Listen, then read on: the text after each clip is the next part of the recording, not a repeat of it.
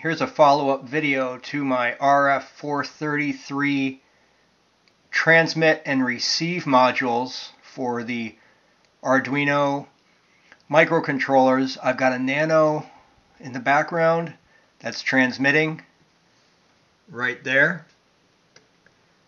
And here we have an Uno that is receiving.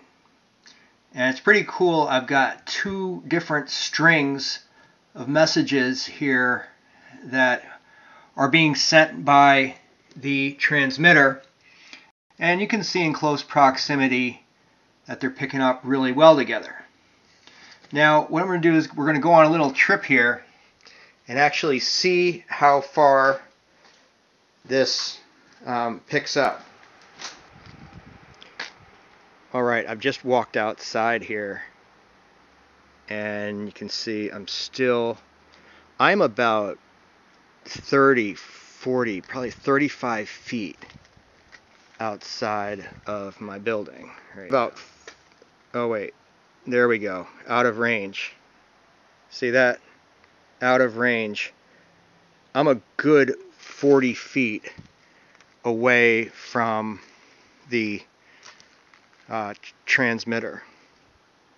That is pretty impressive with this very small 17 centimeter copper wire soldered onto both the transmitter and receiver. You can see that this thing has got some really good range, and you can see in the VW send and wait functions that we're referencing each individual variable depending on the statement.